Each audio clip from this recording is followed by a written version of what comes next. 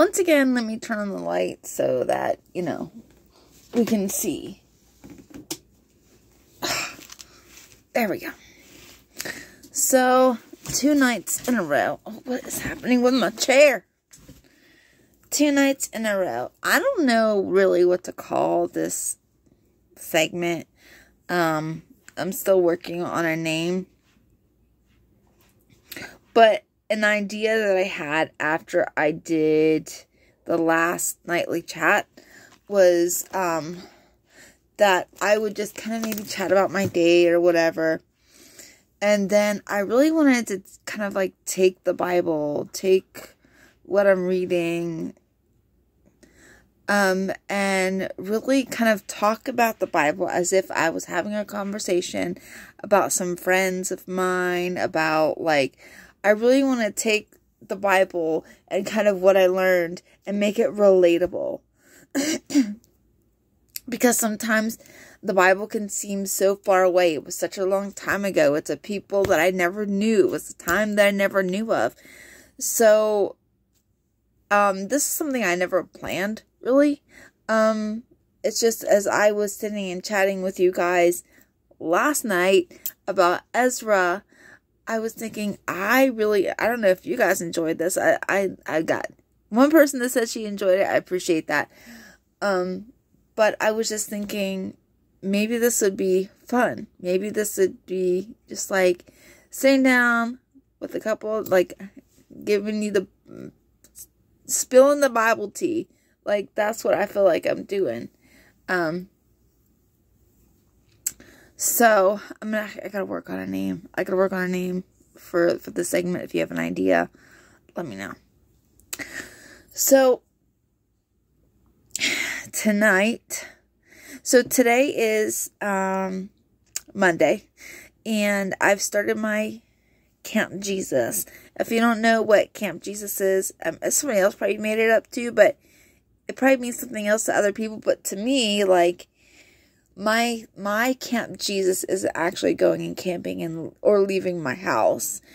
My Camp Jesus is usually social media fast. Sometimes it's paired with a sugar fast or like a food fast.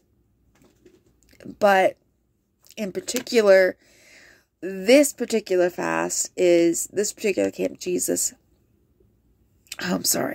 This particular Camp Jesus is a scrolling fast because, man, I'll catch myself an hour in and I'm just like, I thought I was supposed to go clean this room. I thought I was supposed to go, catch up on the book for the book club or like, and here I am getting caught up with all this social media, like just scrolling. Not just catching up with the people that I watch out for, because there's like a handful of people that I watch all the time because they inspire me and I just would like to have their back. But I don't need to be watching all of these IGTVs or not. I don't. These, like, what are they called? Reels. Okay, so I'm obsessed with pandas. We all know this. It's not a secret. I'm obsessed with pandas. In my house, you are no further than 2 feet away from a panda somewhere. Either in the bedroom. I think there's one in the kitchen. I don't think there's any in the living room. But there's lots in my room. Like, there's a panda within reach. Like, wherever I go, like, there is a panda within reach. I'm obsessed with pandas. So, when I see these cute little baby pandas in the reels, just eating bamboo and minding their business, I have to watch it. Like, I can't help myself. I have no self-control when it comes to stuff like that. I don't know. So, sometimes to get myself in check, I've got to say, okay, it's time for Camp Jesus. It's time for a no scroll. For at least a week. No scroll. Because I'm the type of person that I get stuff. What are you doing? What are you doing? Get out of there. Sophia.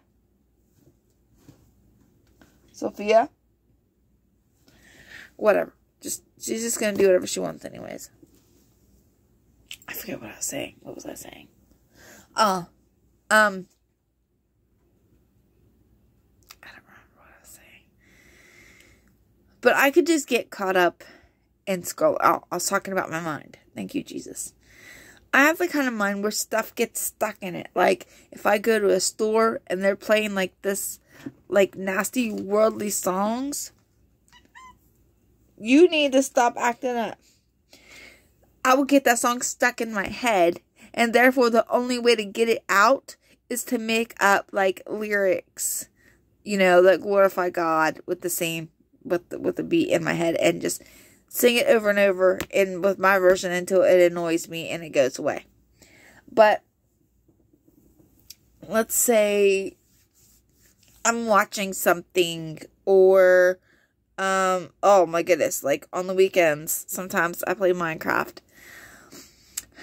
And I will dream about playing Minecraft. Like, this stuff will get stuck in my head, which is the reason why I only play on the weekends and not even every weekend. And sometimes it's just like one night on the weekend. I just love to build stuff. So, stuff gets stuck in my head, and I know this. And if I don't if I don't pay attention to what I'm watching, it'll get stuck in my head. I'll dream about it. Like, I'll think about stupid random things. Like, stuff just gets stuck in my head. And not that what I'm watching is bad or evil or immoral or anything like that. Because if something like that comes on, I go right past it. So it's not like what I'm watching is bad. It's just filling my head full of nonsense. And steals my focus. So, sometimes when I'm like, okay, we've been scrolling a little too much. We've been like sitting here an hour just like, oh, okay, I need to check this. Oh, what's she doing? Oh, what's that? Oh, where do you get that? Oh, what does that do? Squirrel. So because of that, I'm on a social media fast, and I call it Camp Jesus, because during this fast I spend a lot of focused time studying. Like, I study anyways, but I really spend a lot of like focused time studying, and I take that social media time and I spend it somewhere else, whether it's crafting or whether it's spending time with Rocky or reading, not just the Bible but other books. Like, there's better things to do with my time. So, now that I've talked about that, so, yeah, why did I even tell you guys that? I don't even know. Oh, so I have a particular, like, binder that I use when I'm on Camp Jesus, that I use regular for Bible studying, but I decided that I was just going to put my regular Bible study journal in my big Camp Jesus, like, Trapper Keeper, which I thought it was so cool that they had a Trapper Keeper. Anyways, so that's what I've been up to, and so I want to talk about, I'm reading Job. I'm studying Job now. I actually put it out on Facebook on Glory Girls that I was reading Job. If you guys wanted to read it with me, that we could share notes if you want, And as I was reading Job, I just kept thinking, oh, there's so much stuff that I want to talk about. There's so much stuff that I want to cover. Like, wow. So, where shall I start off? So right away, the Bible says that Job is a righteous man who has complete integrity. God talks about Job very highly, saying that he is a man that fears the Lord, and then here comes Satan, who's always, he don't know how to shut up. He's always running his mouth about something, always trying to start something, always trying to come and tattletale. And And here's God. He's like, did you see my servant Job? Because he's like, Satan, what are you doing? And Satan was like, I'm roaming the earth. I'm just checking up on everybody. I'm seeing who I can tattle on, basically, is what he was doing. I'm seeing who I can snitch on, who I can get in trouble so that you can give me a right to mess with some people. He was looking to stir up some stuff. And God was like, have you, what's the word he used? Basically, have you noticed my servant Job? And right away, he calls Job his servant. Have you noticed my servant Job? You know, he's a righteous man, and he is completely, he has complete integrity, and he fears me, and he's really talking up Job. And Satan is just like, yeah, whatever. The only reason that Job is even talking to you or, you know, serving you is because you protect him and you protect his house and you've given him all these blessings. And that's the only reason that he's living for you, basically. And so God's like, oh yeah, you know. So at this point, I'm thinking, oh Lord, if this were me, like, I serve you because I love you, but my anxiety could not handle all of that. Okay? Anyways. So, he's like, you know, and then he's like, oh yeah, he said, go ahead, take his possessions, but do not touch his life. So here's Satan like, ooh, yeah, I get to go and I get to have fun and I'm going to watch him crumble. He is going to curse God. He is going to curse him to his face. I can't wait to see, you know, God see how his precious Job reacts when I take all his stuff. Because, you know, us people, we like our possessions. We like our possessions. I like my possessions. I like all my planners and my pens and, you know, all my stuff. So that's one way to really test if you love God. If he took all your stuff, would you still love him? Okay. So, and it says that Job is this rich farmer, and he's got all this cattle and all this sheep and all these bulls, and it names like how many of each he has, and basically he's very well off. But he doesn't behave like some rich dude that's stuck up on himself.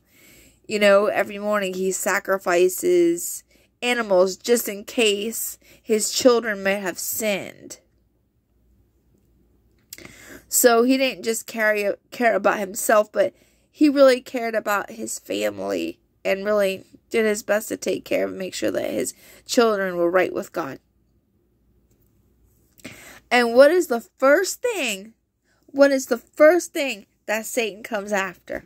The first thing. His bulls. What were bulls used for? Sacrifice. He comes after Job's sacrifice. Now, maybe you think about this and it's just like, oh, you know, whatever. Like, you could take my... Don't come for my cat, Satan. Don't do it. But, like, bull, you know, whatever. Like, I give more animals, you know. But that was Job's sacrifice. That's how he sacrificed for his children. That's how he worshipped God. Was taking, like, he could have made money off of those bulls. He could have sold them to make, like, to, I forget what it's called, sold them off to have them mated. He could have, like, you know, he could have done anything. He could have thrown a party and had them to eat himself. But, girl, you need to chill out. You need to get out of there. I'm not going to fight with you. But instead, he made it a purpose that every time he thought his kids did something that dissatisfied God, he went and he got his bulls and he sacrificed. So, Satan's like, I'm going to come after your sacrifice. I'm going to come after your worship, because he's probably thinking, all Job thinks that in order to appease God, he's got to have this sacrifice. I'm going to steal his worship. I'm going to steal his livelihood, and he is going to curse God. But lo and behold, I'm sure he was surprised. Not only did he steal his bulls, his rams, his sheep, but then all of his servants were dying. And all of these servants were coming up at the same time. I'm the only one surviving. I'm sure he had to be stressed out. And then his children. His children died. And to any normal person, they would be like, why, God? Why did you take my kids? Why did you take my sheep? Why did you take my bulls? Because, I used them to worship you. Why did you do this, God? And Job's reaction was he stripped off his clothes, got in ashes and sackcloth, and was just like, God, you are the God that gives and takes away. And he begins to lift up God and to worship him and exalt him. He didn't complain. He complained later on. But at this moment, when he loses all this stuff, he didn't complain. He didn't curse God and get mad. He got sackcloth and ashes, basically repenting, saying, I must have done something wrong. He didn't blame God. He said, I must have done something wrong. I must have done something wrong. And I'm sure Satan's watching all this, and his mouth is like, are you kidding me? Are you kidding me? So, I've only got to chapter 1, but I know, I've read Job before.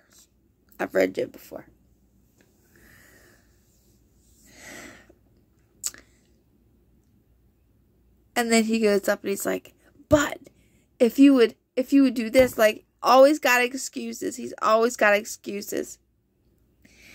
And I love the way that it talked about not only did Job trust God, but God trusted Job. He knew full well when he put him through this what kind of man he was, and that he would not curse him, but he instead worshiped him. He knew what kind of heart Job had. And I'm like, man, could you say that about me, God? Could you say that about me, that I have that kind of heart? Could you call me a woman of complete integrity? I'm not even close. I'm not even close to where Job is. But I watch this and I see, and I'm going to jump ahead a little bit, but I'll still come back and talk as I read stuff. I watch this and I watch, it's like his wife is like, just curse God and die. His friends are like, what did you do? What did you do? Just repent. Repent now. Repent. I don't know what you did, but how he must have felt. How he must have felt knowing that to the best of his ability, he was a righteous guy. That he loved God and he feared God. And instead of having people to encourage him and to love him and to be there with him, they're like, just curse God and die. Because, you done something wrong. You did something bad. I don't know what you did to bring this curse on you. I don't want friends like that. I don't want friends that as soon as something bad happens in my life, they're like, she must have done something wrong. She has all this heart problems and stuff because she ain't going to church. She has all this heart problems and stuff because she probably ain't serving God. She probably ain't reading her Bible. She probably ain't tithing enough. That's why she has all. But can I say that sometimes God will allow a person to walk through some junk just to show the devil, these are my people who serve me regardless. Even after they love me the same way, whether I bless them or I take them through some suffering. Yeah, they may ask me questions. They may ask me why. But my people love me whether I bless them or whether I take them through stuff, whether they have to go through some heartache, go through loss, go through healing, or whether they're getting blessed out of the wazoo, my true people love me no matter what. And I wanted to talk about that a little bit already. We're already in 20 minutes. Oh my gosh. But how quick are Christians to judge? How quick are people even today when they see somebody going through stuff? They're like, I wonder what she did. I wonder what he did. Oh man, they must have really made God mad. They must not be tithing enough. Oh, they're not going to church. That's why God's doing these things. He's teaching them a lesson. Maybe the reason, help me not to say nothing stupid, Jesus. Maybe the reason nothing bad ever happens to you is because God can't trust you to go through stuff and still serve him. I'm going to say that again. Maybe the reason that nothing bad happens to you is because God can't trust you enough to go through crap and still serve him. So before we judge people that are going through stuff and say, oh, they're going through it because God's judging them. Oh, they're going through it because they didn't do this and they didn't do that. Maybe they're going through it because God says, I can trust this person enough to go through garbage and still love me, still worship me. Not curse me to my face, not blame me, not say, like we're all going to say, why God, but not sit there and constantly complain. Sometimes, you guys, those of you who are like me that are suffering, that are in pain, that are going through things, that are going through hardships that seem like it never wants to get better, I want you to know that you're doing something right. Because God trusts you enough to give you these tests, to throw it in the face of Satan, to say, see, my people will still serve me. My people, they will allow me to bring them through these things, to teach them stuff, because they trust that I'm going to bring them out of it. They trust me. So this has shown me, like this has opened my eyes. Like I said, I've read Job before. But this has really opened my eyes and said, God, is this why you allowed me and Rocky to constantly go through stuff? Is this why you've allowed my heart to... Let me tell you, I am thankful. Not that I'm thankful for all the stuff that I've had to go through, but in a way, I am thankful for my heart disease because number one, it's brought me closer to God. Number two, it has humbled me. And number three, it has taught me that I can't do nothing on my own. But now I'm looking at this and I'm saying, God, did you allow me to go through these things because you trusted me? Like, is this a mark and a sign of your trust in me? There is no higher compliment in this world than to have the one and only true God say, I trust you enough with this test. I trust you with this heart disease. I trust you with this health condition. I trust you with these lack of finances. I trust you to go through these hardships.